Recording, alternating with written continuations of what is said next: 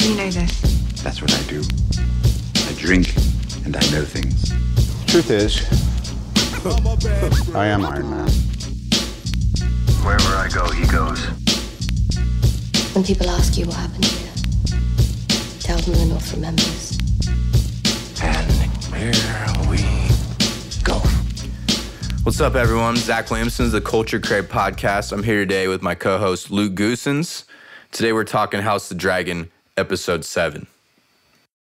So I thought it was another good episode again. I was watching the behind-the-scenes doc about this episode, and it's interesting because they're on this island that they could only film on for 5 days, and there's actually a path. Damn, bro. Yeah. So they're out. It's in the UK somewhere, this castle, and it's like a real location and everything. And at 2 points during the day, there's a road that you can actually drive out to get there, and the rest of the day it's gone. Water just knocks everything over, so you're just like on this castle, isolated. Yeah, so they had to be really specific with what times they were filming, and sometimes the people, if they had to come back in, they'd have to take a ferry in.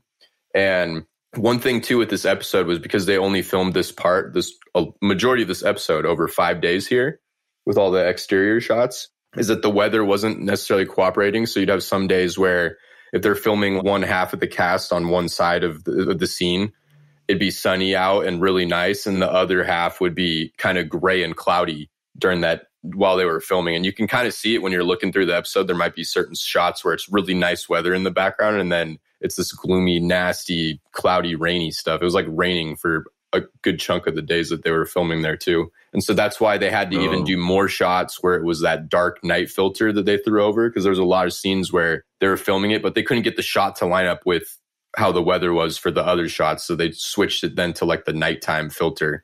They made basically that whole evening and that whole dinner turn night a little bit quicker than it would have been. Mm-hmm. I didn't even notice that till you said it. That's interesting. Why was Daemon laughing when they were sending her into the sea? During that speech, man, he's low-key, the stuff that, what's his name, Daemon, the stuff that he's saying stuff about thin blood and how they need to keep their blood strong. And the whole time he's looking right at Rhaenyra and her kids. So he's throwing shade at Rhaenyra during his niece's eulogy. And Daemon picked that up. And I think there's a lot of ways you can interpret on why he laughed. But for me, I think he laughed because he's saying, dude, you're being mad disrespectful right now, and you're going to regret this for even being this disrespectful, you know, with, because the only people there who would know what was being said are the people who speak Valyrian.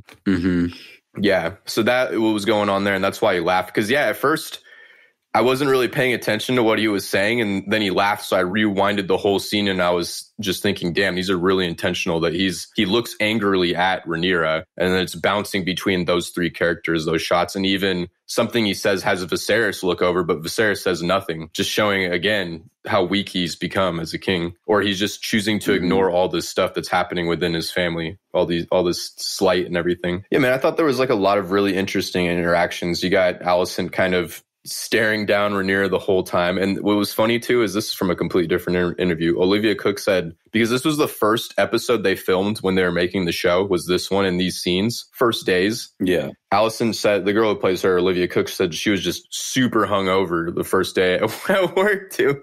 What? Yeah, I thought that was really funny. Damn, bro. Yeah, and then Helena's having all these visions and these dreamer comments, you know, these weird comments, the sister of Aegon and Aemond.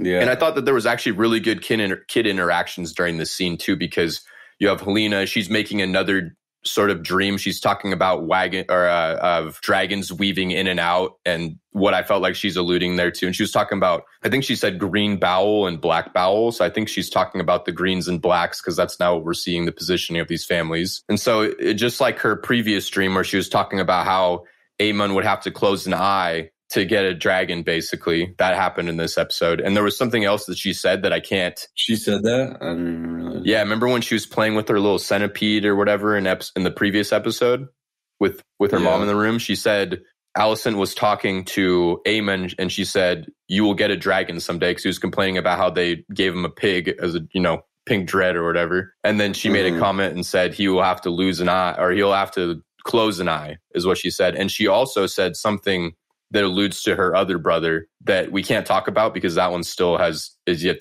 to happen, if it happens. But it seems like they're basically confirming that, yeah, she has the dragon dreams. Is that from the book where he loses an eye? The book happens, yeah, exactly.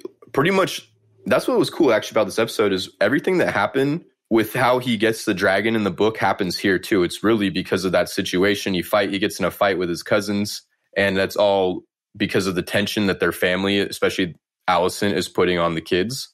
And the exact dialogue is pretty much ripped from George R. R. Martin's writing. He says he thinks it's fair. He lost an eye, but he got the biggest dragon in the world. Yeah, continuing on that scene. So there's an interaction too between Chikaris Velaryon and Aemond, and where they were both standing in front of a fire pit, which has some symbolism too going into the future. But I thought that was a really interesting interaction because it felt like Aemond actually wanted to say that he was sorry about what happened to Harwin, to his dad. But because of everything that his mom's saying and how it's actually treason to even bring up this kind of stuff, he doesn't know what to do in this situation. I think you're just seeing that really come through with a lot of these kids, that if there wasn't this pressure from their families, that they'd probably still all be friends right now. Yeah. Huh. Dude, Aegon is such an idiot. I know everyone he's just getting hammered, but then you see even Rhaenyra and Daemon are both laughing at him at one point. I think they're both looking in his direction, but they don't actually make it super apparent that they're actually watching and noticing what's happening with him. Thought that was funny. Yeah, man. Here's another thing. He's really not that bad of a dude so far. I mean, yeah, he's jacking off out the window and he's kind of a dick to his little brother, but he's another guy who doesn't feel like he doesn't care. He doesn't care if his sister becomes queen. He doesn't care about any of that kind of stuff either. Yeah. Yeah. He's pretty indifferent about it. Yeah, and I felt that scene too where, what's his name? Ser Criston points out that Larys is actually watching her. That made me feel like too that he is super into Alicent also, if he's even noticing these kind of things. Larys is super into Alicent? Well, I think Larys is for sure. Cole. Larys for sure is into Alicent, but I think Criston Cole, if he's noticing the way he's even looking at him, and to me it felt like a comment, like almost even a little tiny bit jealous comment. Oh, for sure, bro. Oh, dude, I thought it was like only a matter of time till those two do something nasty. Yeah, bro, but that would be different than the book. Technically, there wasn't, and this is something I maybe have said on the pod in the past, but for some reason in my mind, I always felt they could have done something in the book, but it never is actually super specified that they had any sort of relationship. But Ser Criston is loyal to her in the book too, and they're around the same age, and it's even in the future. So spoiler, I guess, after Viserys' death at some point in the story, they're pretty close. They're pretty close, but it's never necessarily implied that they were doing anything together. They loved each other or anything like that. But I think that this show is just confirming that really for me. I don't know if they're in love, but I should add on that too, that the actress who played the younger Alicent, she said that her character is in love with Ser Criston. And that was mainly the reason why. Well, there's two reasons why she was mad at Rhaenyra. Because Rhaenyra can get away with lying and nothing happens to her. And then two, Rhaenyra knew that she liked Ser Criston and did that anyway. Did she ever say, like, explicitly I don't remember her saying any, like, quips about it. No, she didn't. She never said it specifically, but I think in the first scene where Ser Criston is introduced, you could see her really smiling at him, and both of them were. I mean, they both were into Ser Criston, I think. But then I feel like that's probably something that was specified off scene too, between the characters. Mm-hmm. I think it's safe to assume that. I don't know if we need to be spoon-fed all of that. I mean, just her saving his life also to me confirms that, yeah, okay, she had a soft spot for him and she liked him. Got you. But I'm not even sure. I don't know about at this point. I don't know if they've hooked up. We have no sign. We have no evidence of that happening yet. Yeah, no, not yet. For sure not. But yeah, I feel like it's gonna happen. Yeah, and that's for sure too. So even Rhaenyra, she's watching Daemon and the camera's focused on Daemon. It's the same way that she was watching the interaction when Daemon came back from the Stepstones. She was, walking around the outside, watching him, waiting for the interaction with her father. This is the first time that they've seemed like they've talked now in 10 years, her uncle and her dad, because they didn't even talk at the wedding. Mm-hmm. Dude, how did Otto Hightower get the job back? So confused by that. He got the job because Lionel Strong's dead now. So? Oh, so you think that he should have hired someone else? I think maybe The king. I mean, he just goes back to the dude where they kicked out because he was a fucking rat. God, dude, I hate it when they turn this brightness down. I know, you look like you're just in a pitch black room right now. Yeah, so at least in the wiki right now, it just says Otto returned his hand after Lionel Strong died. And you know what it is, man? Maybe it's that Alicent has so much influence now that she was able to convince the king. Yeah. That seems... Probably makes sense. Yeah. And he's been hand in the past. He's got multiple grandchildren who are here. So what was the other thing you said too? There's something else with that scene you were talking about. Maybe I was talking about. Oh, this was something too that I didn't catch this. This was pointed out by a Twitter user. I can't remember the handle of the person because it wasn't someone who just directed a question to us or anything. It was just a random tweet out there that went kind of numbers. At one point, it looks like people think when Viserys says, well, what do you need to Daemon? It almost looks like Daemon's about to say Rhaenyra before he stops himself and then says nothing, which would be interesting if that's true. It does look like he's about to say something. I can't read lips. So I don't know what the fuck he was going to say. Also, I thought the Rhaenyra's second son, I really liked what he said too when he was saying that, well, if I'm Lord of the Tides, that means everyone's dead. It just, I think these child actors have done a pretty good job, I guess is what I'm trying to get at here in this show. Mm-hmm. Yeah, they're pretty believable for sure. And even their action sequence I thought was pretty good and pretty brutal. A bunch of cousins just fighting and being assholes to each other. Kind of nutty they went to the knife. Bro, that was crazy. Kinda but nutty, he went to the rock. He was getting a rock out too. That's true. Yeah, he was being, yeah. I mean, like that situation, yeah, you're being an asshole to these kids on the funeral of their mom. Mm-hmm. But I feel like everyone kept escalating it because then Bela, I believe that's Daemon's daughter's name. I think she was the one who punched him first, and it's 4-on-1, you know, so you got to kind of defend yourself. And then you have your mom in your ear constantly telling you about how these kids are going to try to kill you someday. God, I know, bro. She's just putting it all on these kids. They wouldn't be acting so crazy if she wasn't. Yeah. And the actor who played young Aemond, who I thought did really great in this role too, probably was the biggest standout of all the children in the past 2 episodes overall, looking back. He was saying that his character feels in that moment when he gets Vhagar that he comes out and he's just so much more confident, and that it's like a complete switch for him the second he gets off of Vhagar. Mm-hmm. Mm-hmm. So that was for sure carried over into that scene with their brawling as kids. And what else here? Yeah. That's pretty far up our head. So a good thing we already talked about that. We can skip it. I'm only at the scene right now where Otto lifts Aegon and such a dick to him. Yeah, I just seen that one. Just no grandpa skills at all, man. Complete asshole. I'm at the scene where Daemon and Rhaenyra are about to smash. Oh, nice. Yeah, I'm skipping the part with Corlys and Rhaenys. Corlys really doesn't let that go that she was supposed to be queen.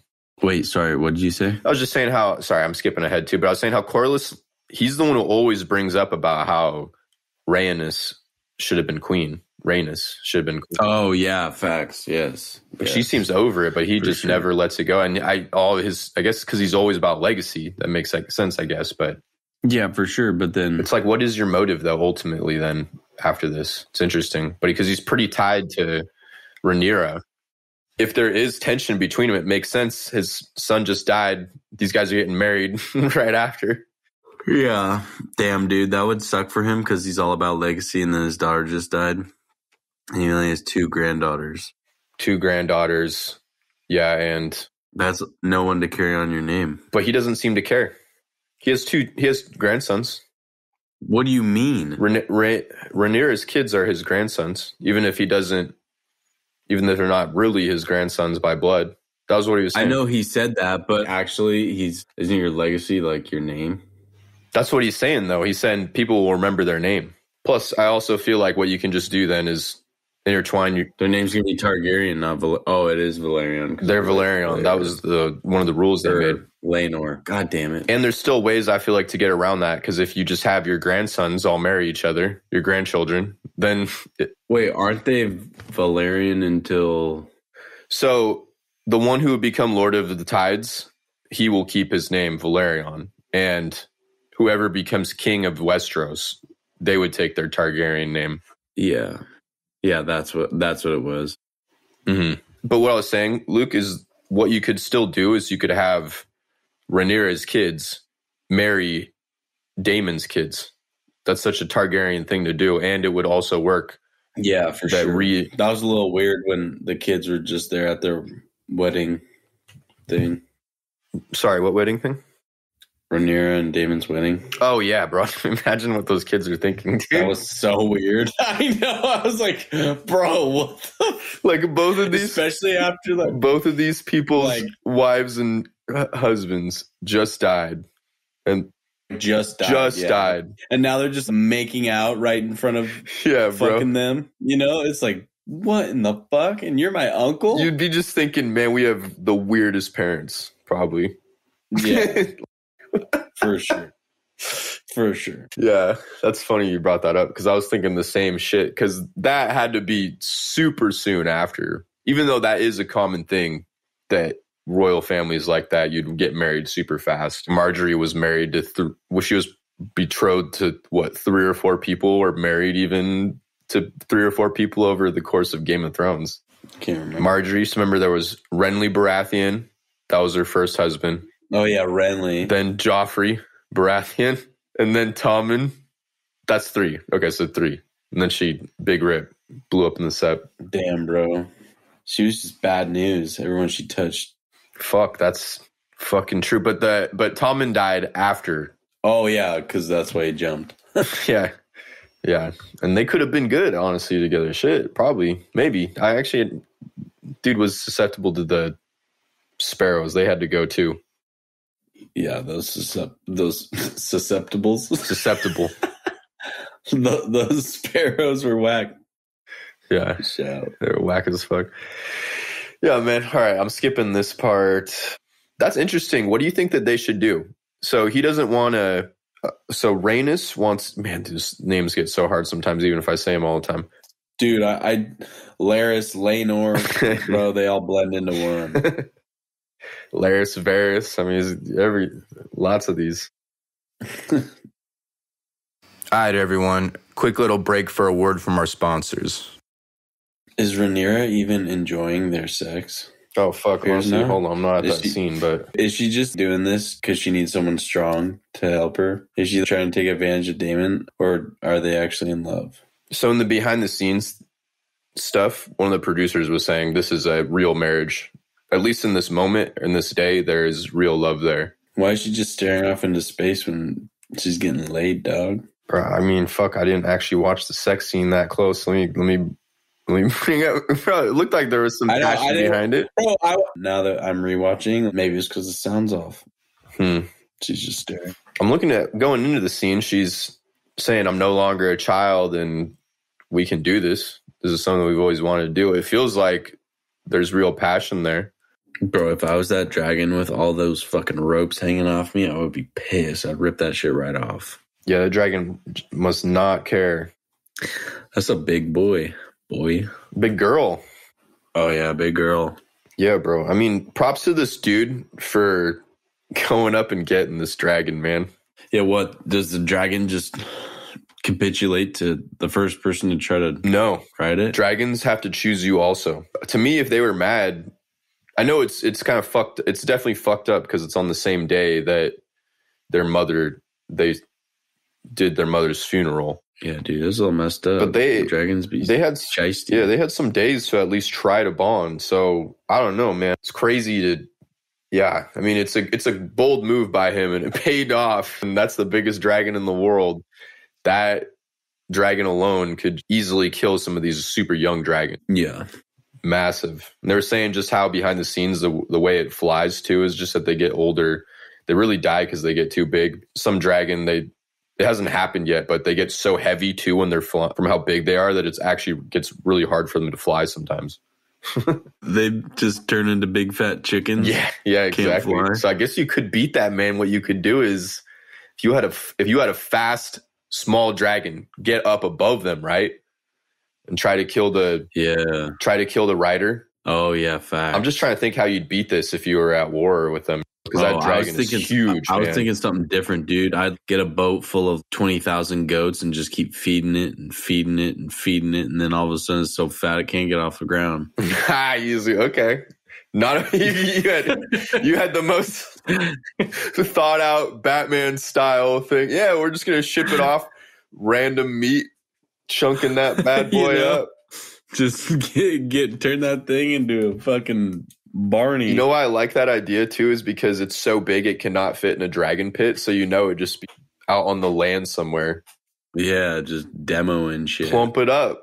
I know dragons would be such a big fuck up to the ecosystem. They'd be roasting everything. Yeah, bro. Especially these big ones. Well, this dragon's pretty big. I wonder how much it really needs. Who knows, man? There probably is some data on this from George R. Martin somewhere that... I mean, think about it. The bigger it is, the more fucking nutrients it needs to live. What about an old one? Do old animals need as much food? Yeah, I mean, they start to die like old people, they just start eating less and less. Because this dragon's 150 years old. This dragon existed during Aegon's conquest. Like, this was one of Aegon's And then wives. they get compromised. This dragon's probably going to get old, get compromised, and then another dragon's going to take it out. Like you were saying. Yeah, or... Younger, faster dragon. I think Balon Balerion might have been one of the only dragons to ever die of old age. He was 200-something years old. He was old. So they can give it even older. Damn, let's look it up. That's pretty nutty. Balerion, age 1. How do dragons have sex? Oh, they don't because they have eggs. I actually looked this up recently. I'll tell you in a second. Well, bro, they don't have sex. Balerion was 200 years old. So that would mean that this dragon, who's 150-something years old, is in its last... Probably this is going to be their last dragon rider would be Aemond. Unless he doesn't make it to old age. But I love how they put the holes in her wings and shit. Yeah, man, that was cool, man. Really battle scarred up dragon. Yeah, been through it, man. That's one of those dragons from the beginning, man. With the Dornish wars and stuff too. This dragon has been through so many wars. Aegon's conquest, Dornish wars, multiple wars with the Dornish. Man, probably just other random stuff in between too. Just random skirmishes when someone tries to rebel and you got to bring a dragon out. Massive, man. So this is Aemond's probably the third or fourth dragon rider then too for this dragon. Damn, 3 or 4 in 150 years? Yeah, so yeah. I mean, one of them... Bro, those riders do not have a good... lifespan? Yeah, bro. Lifespan. Here, you know what? I feel like I should have known this one, but let's look it up. What's her name? Rhaegar? I get so worried sometimes with these because this is how I'm going to spoil myself, but... Vhagar. Also, the dragon sequence was cool. That was one of the scenes. Behind the scenes, they said they filmed the dragon sequence stuff in the air, in the volume, that same style stuff they do the Mandalorian. But they did it 7 months later, and one of their big worries, because this was during COVID, was that the guy who plays Aemond, the kid, was going to look too grown up. He was going to look completely different. Sometimes people just hit puberty, and then that's it. Let's see. Damn, bro. Okay. So here we go. We got... Aegon's Conquest, First Dornish War. Okay, hold on. Damn, I actually don't fucking know who. Hold on. So it was one of Aegon's wives to start for sure, and was written by Visenya. That's the first one. Bro, okay, here we go. I got them all. Ready? What? So Vhagar would have been on her... Aemond is her fourth dragon rider. There was the original one, Queen Visenya. So it was Queen Visenya, Balon Targaryen, which was, I believe, Rhaenys' dad, Laena Valerian, and Aemond. So that's the fourth one. See, Balon Targaryen. Scene in the room where they were all yelling at each other was pretty tense, and I felt like this was like the scene that divided everyone. Now we know where everyone kind of stands going into the Dance of the Dragons. What do you mean going into Dance of the Dragons? Just going into the war that this whole show is based around. Oh, fuck. I mean, I feel like you knew about that, no? It's part of the description of the show. Just went. Probably forgot. All good. Anyway. Damn, bro. What'd you think? You think Alicent was justified wanting to stab an eye out? I feel like she was acting kind of crazy. She was kind of wilding out, man. Yeah.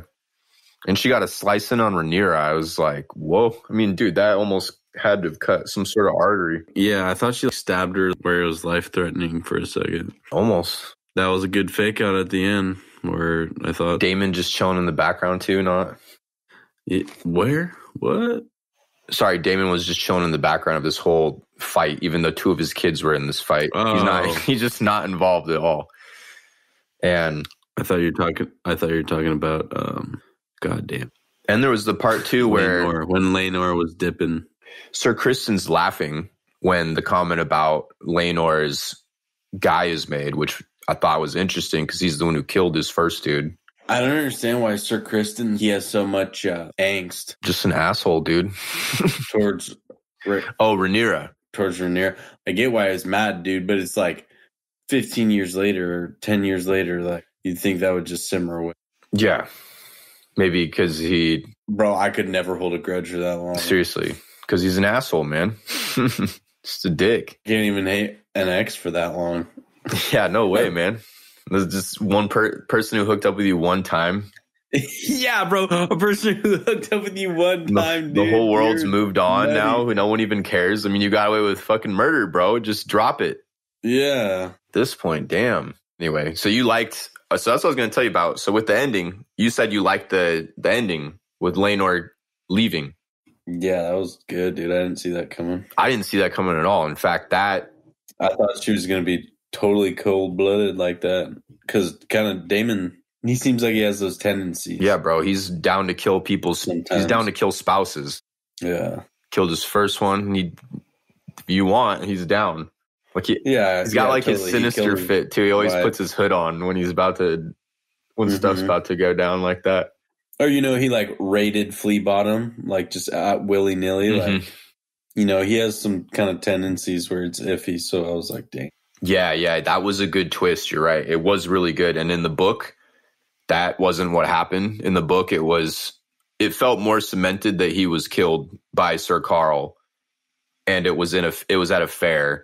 And Sir Carl, it seemed like the way the rumor went was that he got basically paid off to do it, but it looked like that it was a fight, that they were just mad about something and they both started fighting. But there was a lot more witnesses and it sounded like there was for sure a body and not a burnt up body, So like you probably identify that it was actually Laenor. So this was pretty different than the book. And even in the book too, what basically confirms that that he dies is that his dragon Seasmoke bonds with someone else later.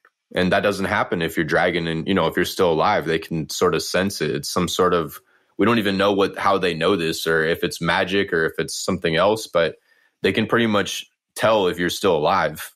And they can't bond to someone else while their dragon rider is alive. So I don't know what they're going to do here because Seasmoke is a major part of what's coming. And this is different for sure. Or maybe they're just not going to have Seasmoke. I mean, bro, you're gonna have a dragon in this. Oh, which is probably also why Daemon didn't want to kill him. He respects this dude. He's a fighter. Yeah, I still think he'd probably kill people, even though he's been to war with them. But you're right that he has respect for Leanor. He said he's a fine knight, but you'll be bored with him. And I think when he said that, he just knew that he also was into men, so that was a factor with it. But yeah, no, I mean, like he knew he's formidable and everything. And I don't think and that's why the twist was good too, because he probably didn't want to kill him. He wanted to help him get out of there, just solve this situation. Yeah. And they still get the rep like they killed him. Yeah. Which would have been, it would have been crazy evil, especially after Laenor was like, as soon as this happens, I'm going to be a good husband and everything. I'm going to help with this situation, because you would want. I know, that's why I was like, holy fuck, bro, this changes the way I look at Rhaenyra. Yeah, and you would have another dragon rider on your side in the upcoming war and all that. So that's another ally. Yeah. He's a big ally, bro. This guy's one of the only guys who's actually fought in war, and he's already showed that he actually has leadership skills in war too, and get stuff done, make tough calls like that, man. So it's a tough loss even with him being gone, but that's why I'm kind of like, man, then what's going to happen with Seasmoke? Because Seasmoke, and I don't think this is a spoiler, because if anyone wants to skip ahead, I'll put a timestamp in, but because I think that they're changing something here, we can talk about it, because they're doing something different for sure. So in the book, what happens is they get to a point where they need more dragon riders, or Jacaerys, her son, Rhaenyra, thinks they need more dragon riders. And so they put a call out for bastard Targaryens or bastard Valerians, and to try to see if someone could claim Seasmoke. And so someone comes forth from Driftmark, basically, and it's either rumored that this kid ends up being Laenor's bastard son somehow, or he's Corlys's bastard son. But it's a little bit different too, because that's in this world we've established in the Game of Thrones TV universe that you have to be Targaryen to ride a dragon. So it couldn't be Corlys's kid. So it would have to be Laenor's bastard child in the book. But they can't do that if he's alive now. So I think a theory you could have, there's a few options, I guess, with how they have to go with this for this to still make narrative sense if you were going with pretty much what you're doing with the book. And it would have to be that Laenor's going to have to eventually die off screen somehow, or he dies over in Essos somehow. Maybe he goes to the Stepstones and dies, or he comes back. Either way, he did. Or he comes back with a disguise or a new identity somehow and fights in the war and takes back Seasmoke, and he has a name. And the name in the book, his name is Adam. So what if he comes back with an alias, basically? That is something I think could be interesting if they do it that way. Yeah, it'd be nutty. I don't know how you would do it, though, because how do you look? Do they have plastic surgeons back in Game of Thrones? They got oh shit, bro. They have those dudes who change faces. That's true. But he's going to do that. He's got to do like some crazy training and shit. Become a faceless man. That would be insane. But he just wants to be free, right? But he just wants to be free. Why would he go do the faceless man shit when he just wants to be free? You're right. He just wants to be free of houses and responsibility, really. But what if eventually he gets guilty with what's happening to his family back here? If something something goes down, could you just stand? Yeah, could you stay away from that forever? But how would they receive him? Wouldn't your parents be livid as fuck? What if they're dead? I mean, what if they're not around anymore? True. You should watch the trailer teaser. Okay, shit. When you say it like that, it makes me feel like there's some stuff going down with the Velaryons. All right, everyone. Warning, potential spoilers for the upcoming episode of House of the Dragon. We're going to talk about the preview trailer. Damn, that really is such a crazy twist that they kept him alive, man. Did not expect that at all. Absolutely nuts. Bro, I did not. Hightower family looks nutty fucking stupid. They look like a bunch of goofballs, huh? They look, bro, honestly, it kind of looks like the Addams family. Okay, so this is interesting. I didn't watch this full trailer. I saw the stuff with, this is interesting, man, because it feels like now they're going to break up the storyline a little bit, whereas there's going to be this stuff going on with King's Landing with the Greens and the Blacks now, because Viserys seems like he's definitely sick and stuff's winding down with him. This might be the last episode that we have him in it, this next one. Yeah. I mean, it seems he's going senile and Hightower's taking over. Yeah, and this is definitely another 6 years ahead, 5 to 6 years right now. Time jump again. Oh, for sure, because these kids are now grown up. Yeah, so we're probably going to also see then some kids or a kid potentially from Daemon and Rhaenyra too in this coming up episode. The next generation after them. Or I guess this is still probably the same generation, just the younger part of it. Yeah, man. That's going to be interesting now because all those kids now are going to be Joffrey age. And one of those guys looks like he's 30 years old. The dude who plays Aemond. Yeah, dude. Bro, that guy looks fucking old, man. He looks older than his mother. Bro, I was thinking the exact same thing. He would be, 20 maybe at this point? I know, dude. 18? I was like, bro, he looks way older than Alicent. Bro looks grown as shit, man. Bad casting. I mean, maybe he's right super... His character ends up becoming a Daemon-style character. He's my favorite of the Hightower family. He's my favorite character because he has interesting motives too and stuff, and he's not necessarily all bad. I'm not gonna say all bad. He's not necessarily all, I need to do what's best for my family and my brother. It could be his own motives is what I mean. And he also cares for certain people too. And I didn't catch that either, man. So that everyone was a spoiler part for sure, but it sounds like Corlys is going to be dead in this next episode. Yeah. That's interesting. Seems like Corlys going to die. You know what? And then it's her sitting on the throne, right? I don't know. This whole part of this story, I do not remember at all. The second War of the Stepstones and what goes down with that. To my knowledge from Fire and Blood, I don't remember a ton of that. I was more focused on one that was then happening within the family. But that's interesting. I mean, he's going to try to take that spot, dude. I mean, she's going to come in with a dragon. Like, what's he think is going to work here, bro? This is. She's got her own heirs too, so maybe this is what it's going to be, man. Is that she's going to take Driftmark throne? Yeah, that'd be interesting. Which is weird because she wasn't interested in the throne, and now she fucking wants to steal the throne. Little whack. Steal the throne, but that is pretty much her place. She's lived there. She has children who are Velaryons. She would still be queen. Yeah, but she's not Valyrian. Well, she might be, man. I don't know how far back their lines go intertwined at all, but they're both from Valyria. But yeah, no, I get what you're saying. Unlike this other dude, but he doesn't have any. Whatever, dude. What's his name? Aemond doesn't have any heirs.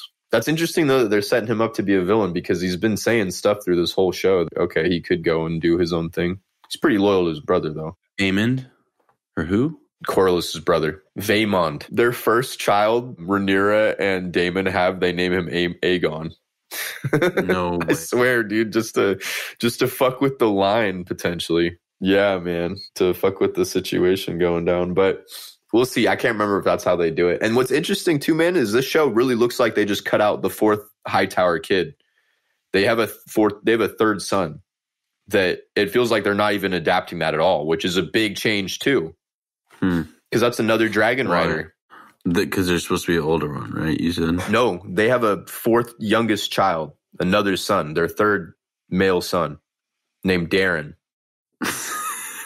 Oh, they didn't want to name him some Blagon. They just named him Darren. What are their kids' names? They got Aegon, Helena, Aemond. And then they had Darren. Yeah, that was their fourth one. But it's spelled. You forgot Daniel, bro. It's spelled Dear. It's still got the styling to Daron. Maybe it's Darren. Hey, yo, this is where I need fucking Ross to come in with the correct pronunciation. Yeah, this episode looks interesting, man. It looks like this is gonna be the one where Viserys bites the dust and some stuff's about to go down. We're gonna see some other characters getting killed. Yeah, see some people get iced.